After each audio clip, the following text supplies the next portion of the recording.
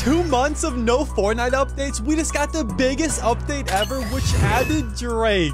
To start, we are getting more Family Guy skins finally. There's mentions of Lois, Quagmire, and Stewie so far, which will be insane. Lego Fortnite might finally be fun again as they have just added PvP to the mode. We are about to see 1v1 build fights in Lego now. The entire Fortnite meta has just changed as there's a new drum gun which shoots faster and holds more ammo. And the Enforcer AR got a huge buff which might make this the best AR in the game now. With that is new collabs including another Teenage Mutant skin Shredder and brand new Metal Gear Solid skins. And of course, Drake.